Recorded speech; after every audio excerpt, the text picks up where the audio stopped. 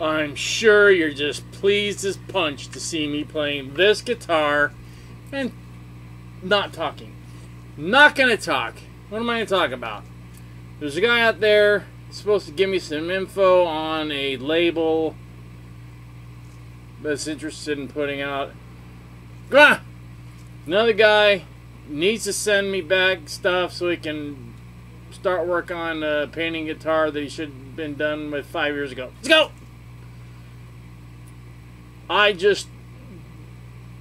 That guitar that I got about a month ago that was broken, the neck is broken, I got sent it back. I sent it back because the guy that was working there, here's the thing on eBay, he had me go outside of the eBay thing and he said, well, you send it back, just send it back and you will be compensated. So I sent it back. UPS, they sent it to me. FedEx, they had a FedEx account, but he didn't tell me to, I'm going to give you a, invoice and then blah, blah, blah, and they come and pick it up. He didn't do that because he didn't want to get in trouble. He was already going to get in trouble for having, there's no way that guitar was destroyed. I think I showed it to you. So I got the $309 for the guitar, which is nothing. It's actually, these guitars are worth a lot of money. I'm going to get one. But they wouldn't want to pay the $116.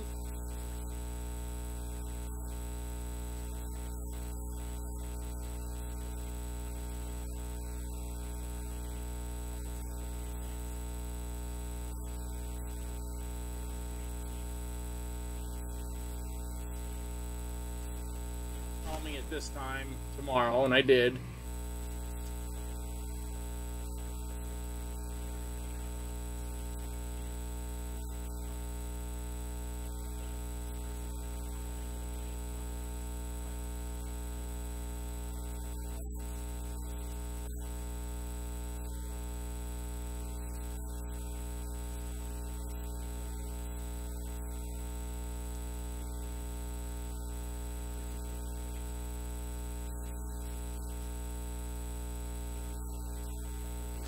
With this person or this place, if you buy anything, you ask for Heather, not DJ, because DJ was jerking me around for a month, and then I finally got hold of. Well, the owner saw that I was going to bring my attorney in, and she freaked out and paid me immediately. So I got all my money back, but it took a while. eBay it's getting a lot better with doing that kind of crap. Do you care? No. In fact, half of you have already tuned out.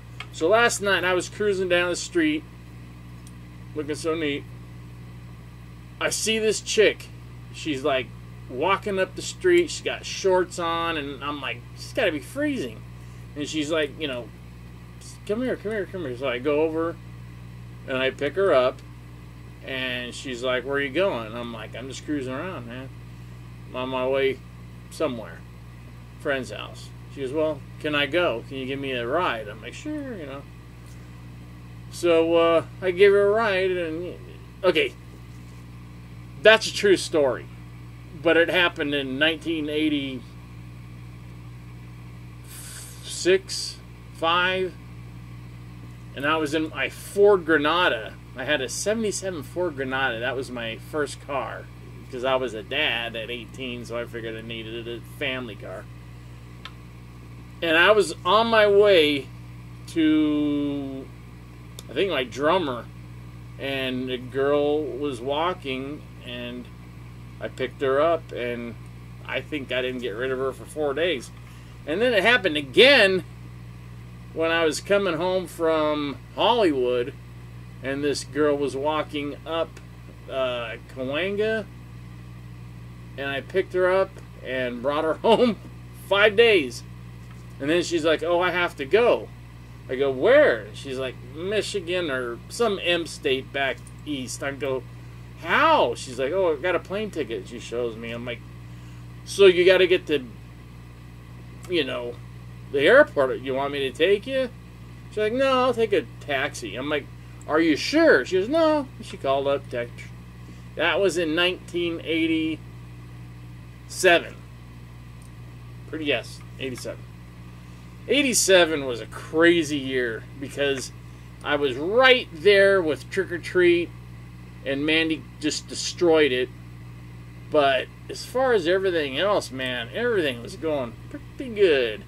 And I was looking real good in '87. I was like, my diet of snow and beer with, whiskey at night seemed to be going pretty good. I was down to about 146 pounds. Looked like hell. I mean, I look good on stage, but this one girl says, "Oh, you look like a skeleton." I'm like, all right, that's it. I got to start working out. So I did. I bulked up. Not bulked up, but I looked, got muscle. Because I didn't want to look like a skeleton. That wasn't a very good look. So there you go. There's your story. Not made up, just not in this. Like last night, I went and at 5:30 in the morning, I went and sent 2 pick guards to my guy up in Oregon to have them custom made into a little different shape. Well, one's for a 76 Thunderbird. I may have a mirrored one made because Gene Simmons had one in the 70s. 77, look it up on the Love Gun tour. He played a black 76 Gibson Thunderbird with a mirrored pick guard. I saw it at the Phantom of the Park concert that I went to. And the other one was the blue SG. The one that I bought offline, of course, didn't fit. So I sent him that pick guard. He's going to make them. He sends them to me. If they're all right, I pay him. That's how cool this guy is. He's done all of Paul Stanley's mirrored guitars since the reunion. Well, he was doing Trip Eisen and Static X until he got framed by the guy that's in the reunited Static X, the Chinese or Japanese dude. He framed Trip to get him thrown out so he could get back in the band. That's a fact.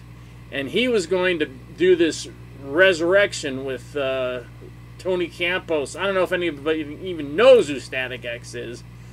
This is going to be a hard thing to pull off because Wayne Static was Static X. It's like Motley Crue going out without Vince Neil and Mick Mars. That would suck. It would be called 6 a.m. with rap. Ugh. I don't like 6 a.m. I don't like anything Tommy does. So, and Mick Mars has put out like his solo album, like I've been trying to put mine out. Mine's done though. They got 10 songs ready to go. And let's play some right now, okay? Good.